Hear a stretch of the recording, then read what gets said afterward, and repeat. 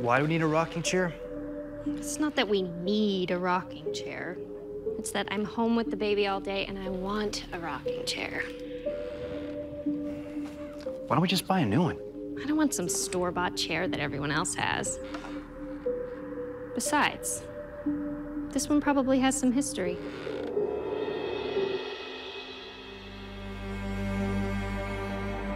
My husband, Derek, worked in Manhattan's financial district.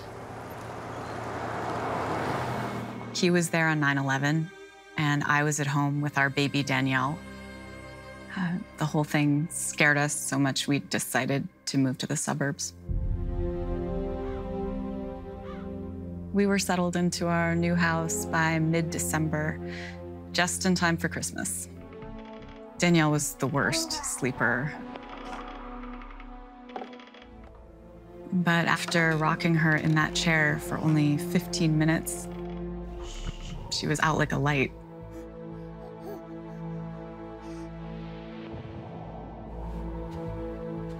Mia was having a tough time since Danielle was born. Her doctor said it was a mild case of postpartum depression. She didn't want to admit that anything was wrong. But the day that we got that chair was the happiest I'd seen her in months.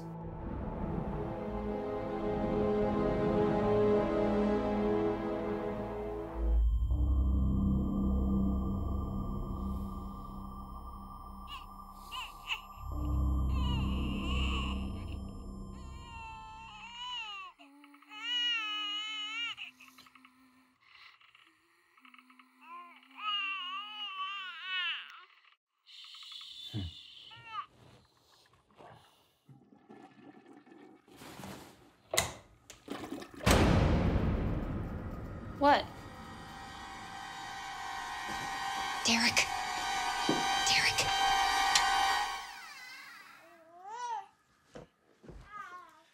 I heard a voice in here. Well, you know, there's always a logical explanation. Yeah, right. Sometimes the monitors pick up other signals. It's like a CB radio.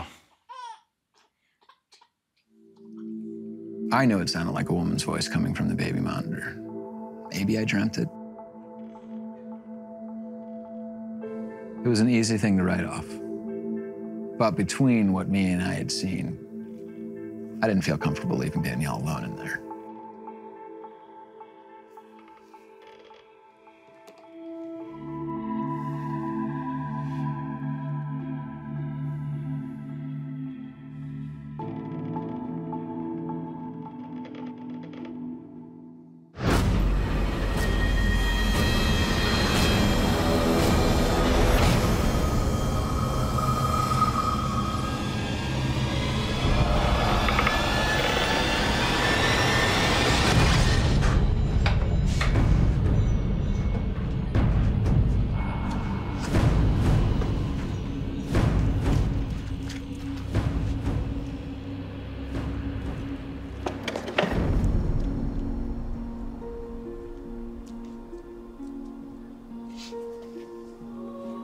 You wouldn't believe me if I told you. Come on.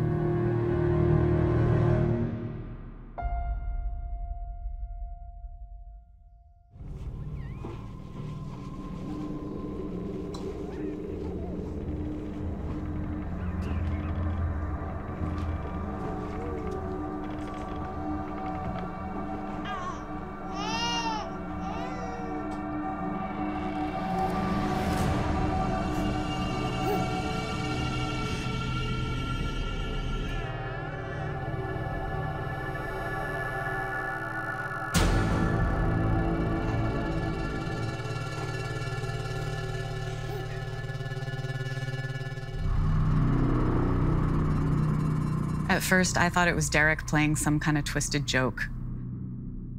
But he said the chair was still outside when he left for work in the morning.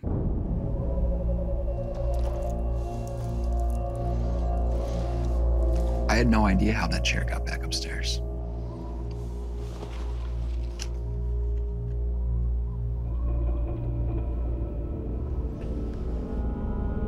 What? Fort Caroline. It says Fort Caroline on it. Before we burned it, I wanted to know more about it. I don't know why.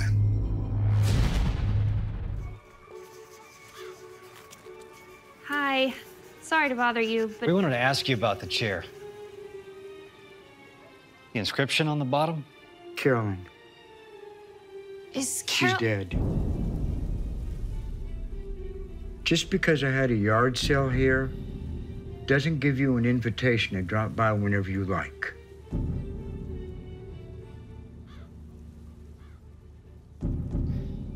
Sorry to bother you.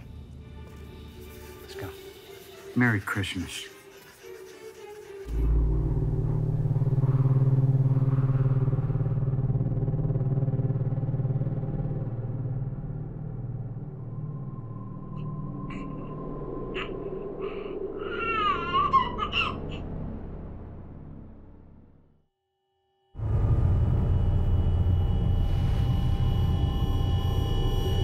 Danielle.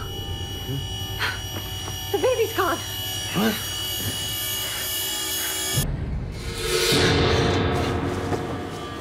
Stay here and call 911.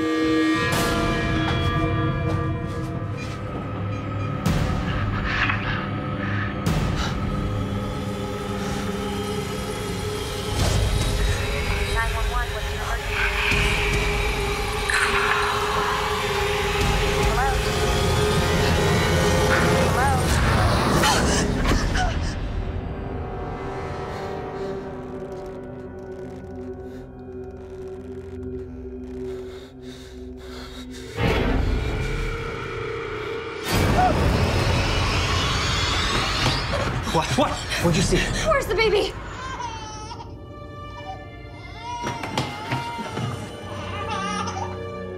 Danielle was only 6 months old. She had just barely started pulling herself up in her crib. So there was no way she could have gotten herself out of her crib and down the stairs. I was convinced that it all had to do with the chair. And I wanted it out of our lives forever.